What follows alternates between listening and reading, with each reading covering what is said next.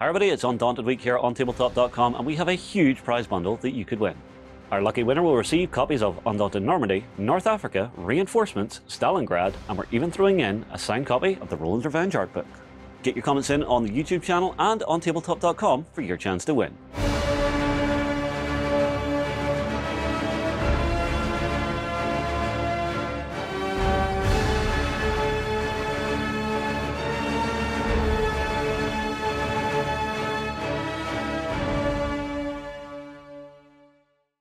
Hello everybody and welcome to the channel.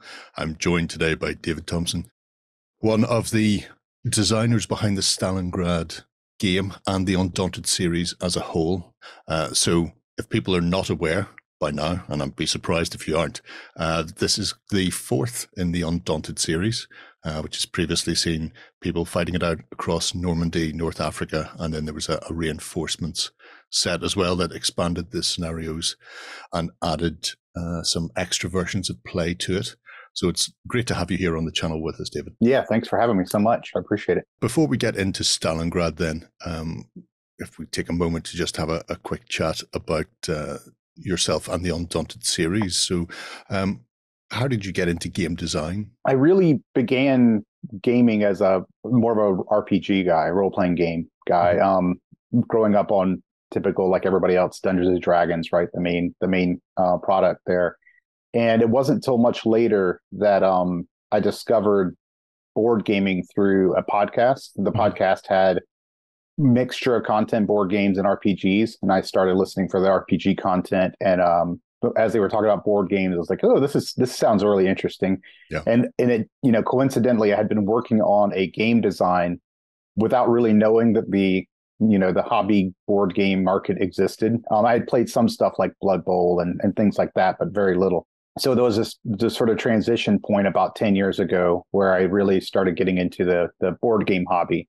And then not long after that, I started trying to design. It wasn't until I moved to the UK, moved outside of Cambridge, and met up with the Cambridge design and playtest group there that I really started, taking not a job, right, but a sort of second job / serious hobby as a game designer. Those games, there were a variety of styles of games as well, both fantasy and historic based, and different sort of mechanics behind them. So when you decided to take the step into sort of full-time game design, were there any particular areas that you really focused on or enjoy going back to? Yeah, when I first started designing games, not really. I was kind of all over the place. And if you look at the first couple of games that I had published, they're a little bit different in tone than more of what I've done recently. So I co-designed a game called Armageddon with Chris Marling, it's a post-apocalyptic themed game, but it's very much a Euro, more traditional Euro style bidding game. And then a little card game called Olympics that I designed with Trevor Benjamin, who I worked with on Undaunted, etc. And so I think both in like I said, tone, but also game mechanisms, the things I was exploring then, I guess you could say I was sort of trying to find my designer voice, like what I wanted to work on, what I was inspired by. In more recent years, as my interests in military history have increased, so too has the correlation between that sort of topic in general. That's not to say that's all I'll work on. Sniper Elite, for example, is a game that I designed not because of the military history, because it's based on a video game, but because it was commissioned, right? So I'll mix it up more now. But I think that over the last maybe 4 or 5 years, I've sort of found what really interests me. If I'm going to spend my sort of free game design time on, it's a topic I want to explore, and then where I'm most comfortable from a game design perspective too.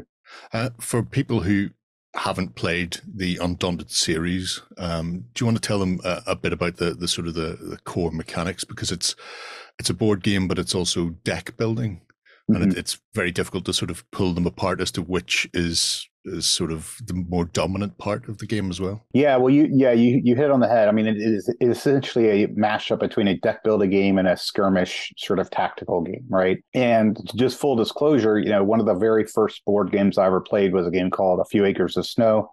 It was designed by Martin Wallace, and it's a it's a game about the French and Indian War. And what it does is it uses deck building as an engine for, actions on the board, right? And there haven't been many of those games. You're starting to see a few more now, but that was one of the earliest inspirations for Undaunted, right? How can you take deck building and sort of use it as this engine for things like command and control and cover and concealment and all these sorts of tactical considerations.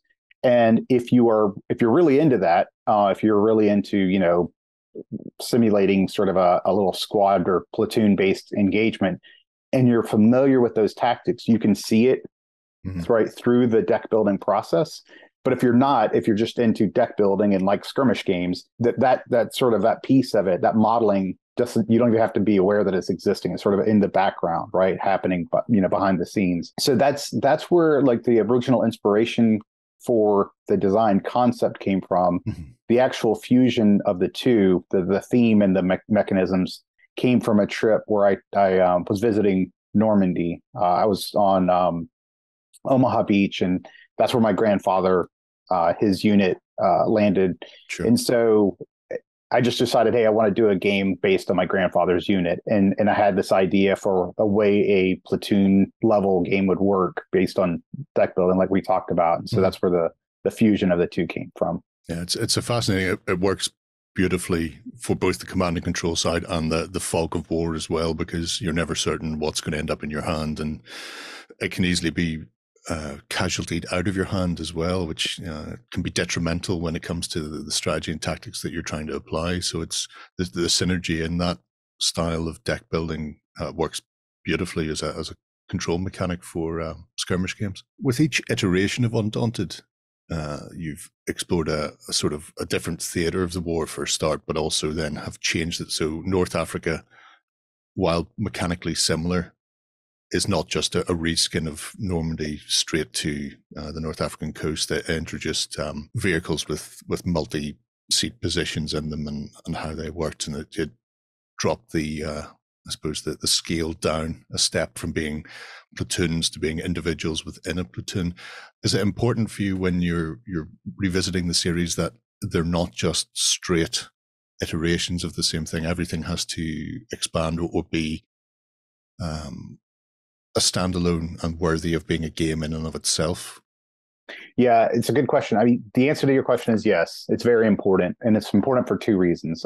Personally, it's important because, as I said, Trevor and I don't design games full time. It's somewhere between a second job and a hobby, and we have very limited amounts of time we can spend on it. And so, if we're going to spend our limited time, we want to be engaged in something we're enjoying. And reskinning something is not, to me, enjoyable. Yeah. You want to have something to explore and feel creative with. So if we're going to revisit Undaunted, each title, for our own sake, each title needs to be interesting and engaging. We're going to spend, countless hours testing scenarios, 50, 100 times. Mm-hmm. So we better be engaged and interested in it. So that's the personal side. I think also when you're dealing with expansions or these sort of standalone sequels, right? So, like you said, Undaunted North Africa stands alone. It's its own thing.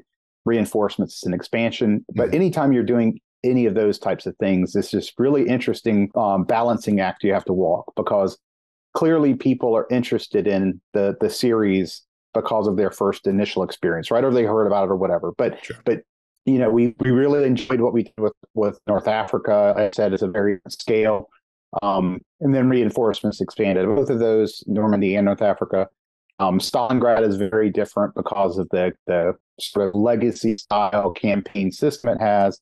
And then, of course, Battle of Britain will be the most different of all, right? Because it's just it's aerial combat. But yeah, it's a hugely important thing to us, and I think the people that are interested in the games, to make sure that each feels fresh and different.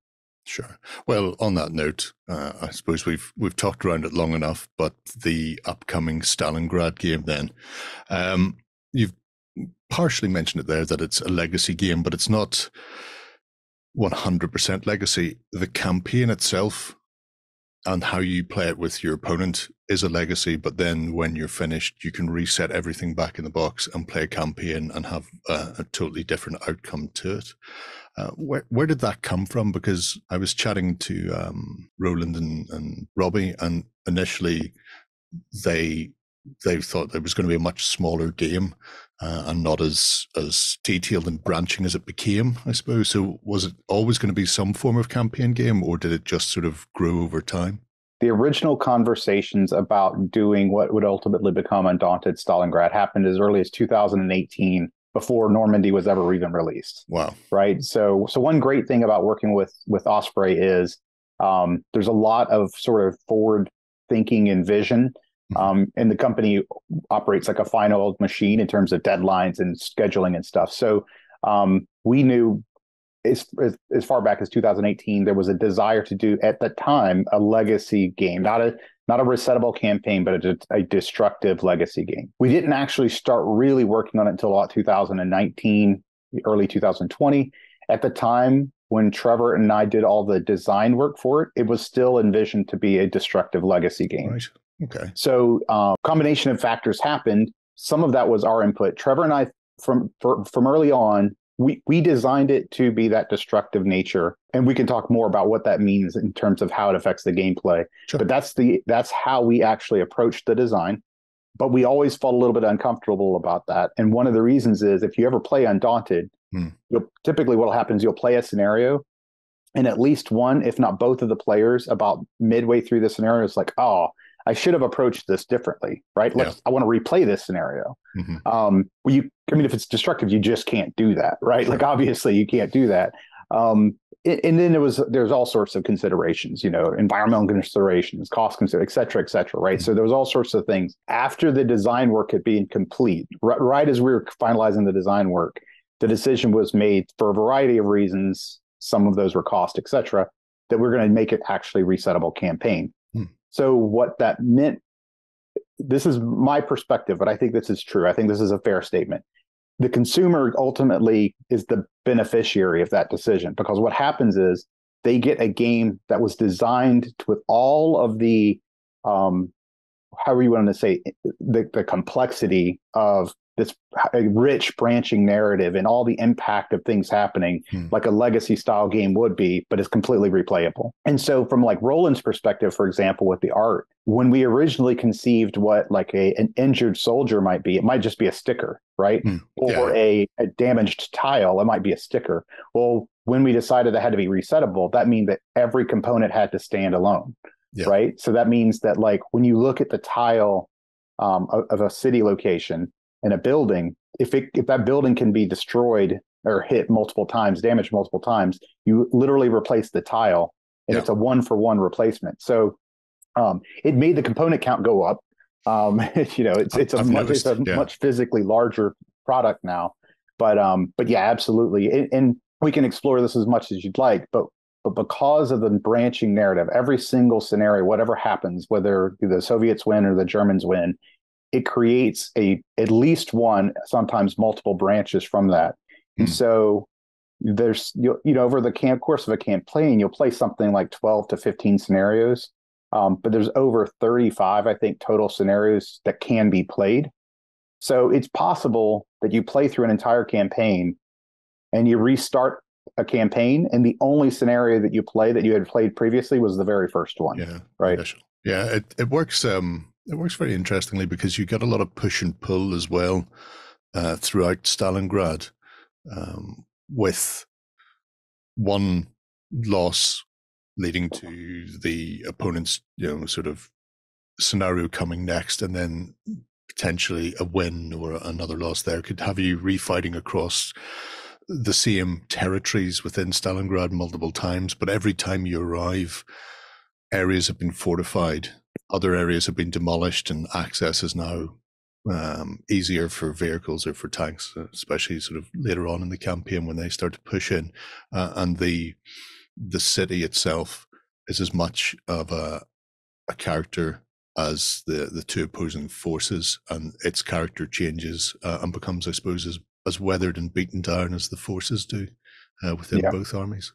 Yeah, absolutely. It's really interesting. And for people who if you're familiar with Undaunted, you'll know this, but for those who might not be, Normandy and North Africa come with these double-sided tiles, and you configure the boards, and the tiles are sort of generic and repurposed throughout the scenarios. The Stalingrad is not like that. Stalingrad is actually the tiles are based on an actual real location within Stalingrad. And you reconstruct the tiles based on the scenario where you are in the area, but they are real. Like they reflect a real location. So they're not these generic, you just slide them around. So if you wanted to, you could open up the box and you could lay all the tiles out.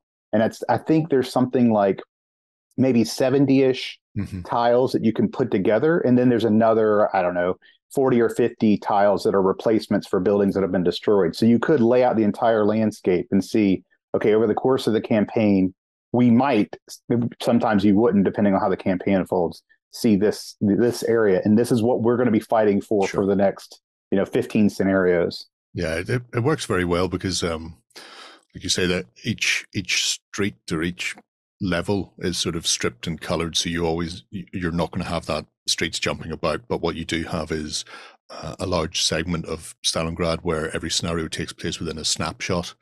And sometimes a loss or a victory in a scenario can mean the difference of maybe going one street further south. It's small increments, which I suppose gives a claustrophobic feel as well. And despite how much cost in material and people it takes to take an area or a street in Stalingrad, you're never really making that much progress one way or the other.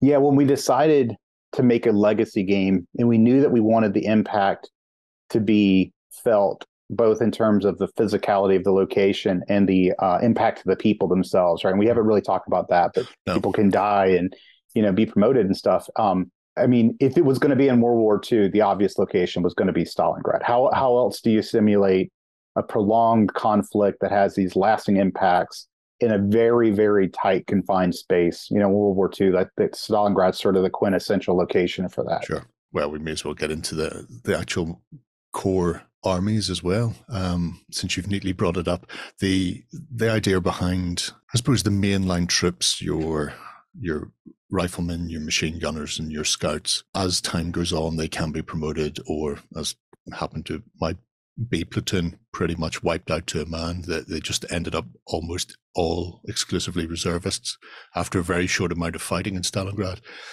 But that core really has that sort of battered feel where some green troops have been brought in or some replacements or people have been injured, and then you have your veterans who have sort of stepped up. But then the other supplemental soldiers that you would see in other Undaunted games that come in, like the snipers or mortar teams or that sort of thing, while they can still be promoted, they can become veterans essentially. When they suffer losses, they're not going to be replaced. And that I found, compared to any of the other Undaunted games I played, or even when we were playing sort of mini campaigns, you always knew you were going to be pretty much up to full strength, or you were at full strength for the next scenario. It has a very different feel when you're playing Stalingrad because you've got that loss and very little in the way of replenishments coming in. Your choices you make and when you have to pull the pin and go, this is not only unwinnable for me, because scenarios will be unwinnable when you reach certain points anyway. Like you say, sometimes you get halfway through and realize it's gone horribly wrong. But because you are essentially being told by your superior to go and capture that house or to go and take that point, and you're having to make the call, well, we're not going to do it, but if I keep pushing, I could lose resources that just will not be there for the rest of the campaign. And that really hits home with the legacy feel. But it's done so smoothly with the cards and the split decks, that means that you can replace it without having to, tear up a card and chuck it away or stick a sticker over the top of it. How much of the legacy mechanics and planning went into that? Just went straight into the final version of Undaunted, or because you're playing with cards and having multiple versions of it, did it give you a bit of leeway to go, well, we can do it like this instead and change it slightly? Yeah, there was a really interesting period early on where Trevor and I had to figure out the danger of a system like this is what happens if it gets off the rails, right? Is there a snowball effect, etc. Unlike previous previous Undaunted, there's no option to concede in a normal game of Undaunted, right? It's not presented as an option. You could always just do it. Say, hey, yeah, I'm not going to win. You whatever. But here, conceding is an actual tactic, right? That you might want to employ because you want to protect your soldiers. And there is absolutely this sort of meta game that's going on behind the scenes of, well, I'm here to win a campaign. I'm not here to win a scenario. So if I'm losing soldiers rapidly, is it really worth it? I'm personally, we took a prototype of Stalingrad to Gen Con, and I left with that prototype, and it's a very, very close approximation to the final game. And when I came back home, a coworker of mine has been playing a lot of Undaunted lately, and he asked if we could play a campaign. So I very seldom play my own games. Just like my copy of North Africa, I think is unplayed, right? Yeah. So usually it's either I'm demoing it or I don't play it, or I play with my kids maybe. But I was super excited about playing a finalized version of Stalingrad, so I could experience it as we intended people to play it, not as a play testing scenarios or whatever. And I bring that all up because when he and I started our campaign, within the first maybe 5 or 6 scenarios, we had each conceded one scenario because we knew the costs were just too high to continue on in that scenario if we wanted a long-term chance of the campaign.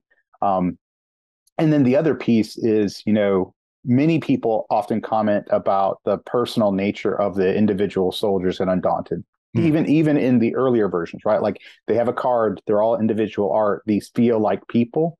And so when you have this combination of that element anyway, that sort of emotional tie to some of the individuals, knowing that if they are removed, if they're gone forever, or potentially they can be promoted, you have this sort of combination of factors happening. You really want individual people to live because you want them to be promoted. You don't want them to die.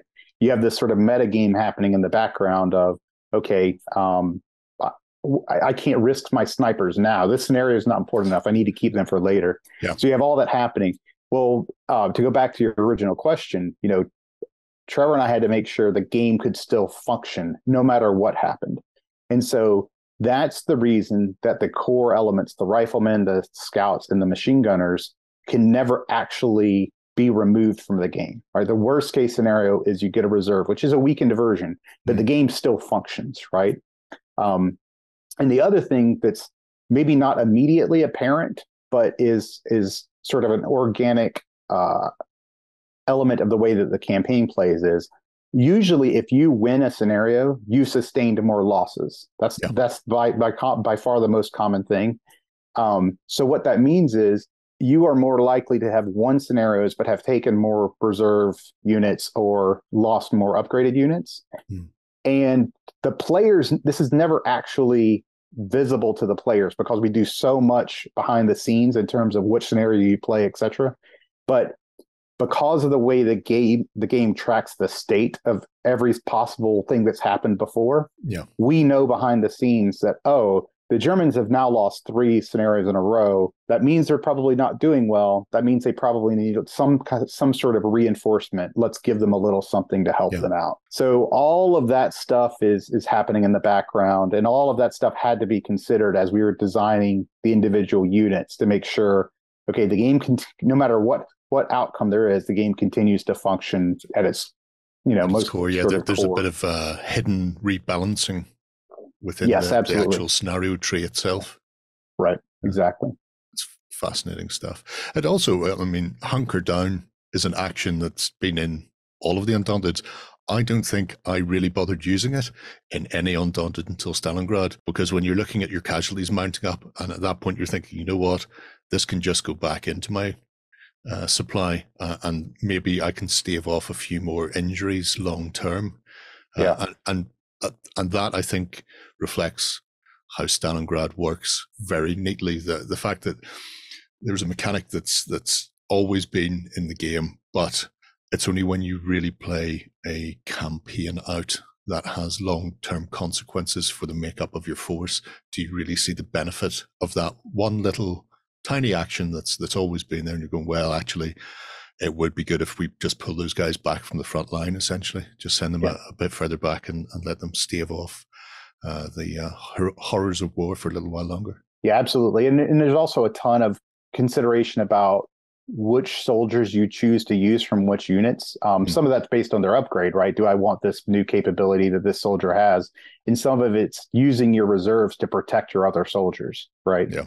On that note, because I don't know if I missed it in the rules or not, but because you can potentially have 5 riflemen and 2 could be upgraded, 2 could be fine, and 1 could be a reservist. Is it just carte blanche as to who goes into your hand whenever it says that you start with 1 in your deck and then the rest in your supply, or is there you can choose?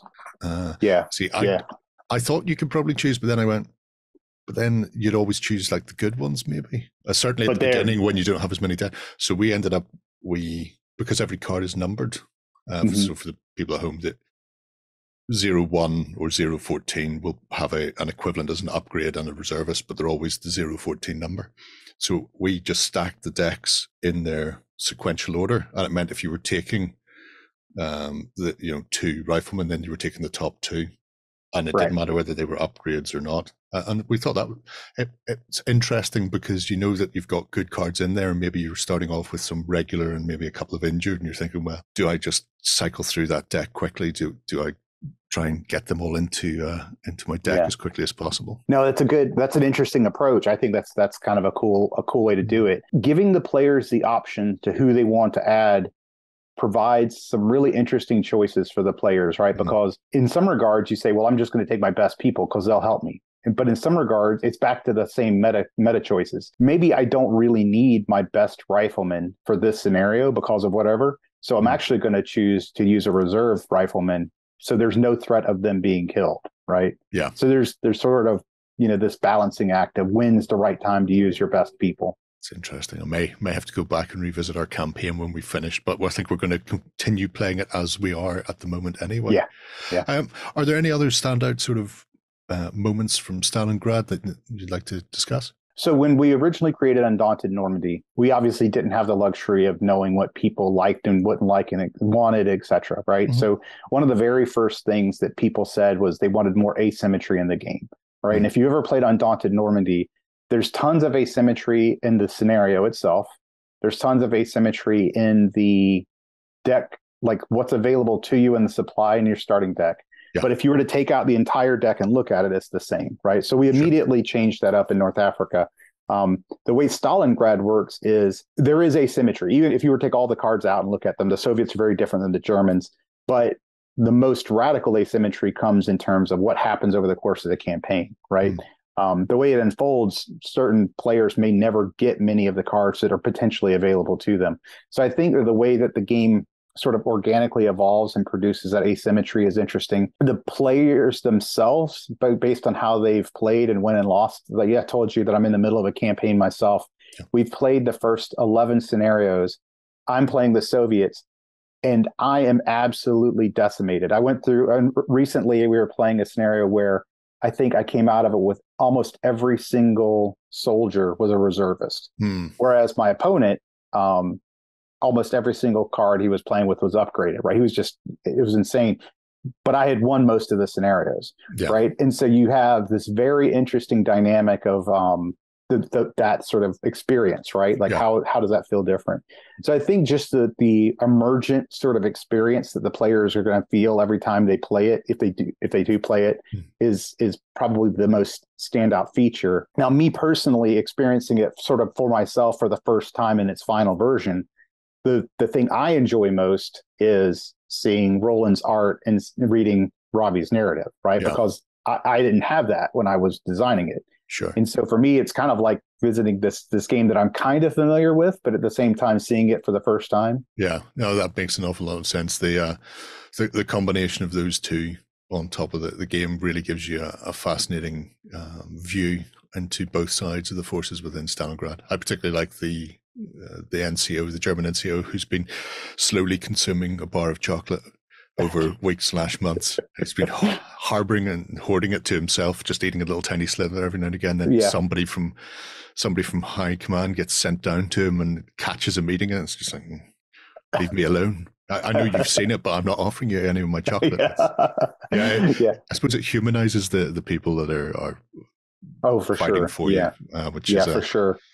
For sure. And one thing we should mention to that point is that unlike the other games where the players share a scenario book and it provides, maybe a paragraph of sort of background information about, it actually historically inspired scenario, but it's relatively, it's mostly setting it up for context. In this game, there's this rich narrative written by Robbie, and each side has their own book, and they never share that. They never share their narrative, and they never share. So there's some secret elements to some of the scenarios that their opponent doesn't know about. It's fascinating, and if people want to find out more about that, I'll be sitting down with Roland and Robbie later on in the week to have a discussion about how they fleshed out and built the narrative and world of Stalingrad as well.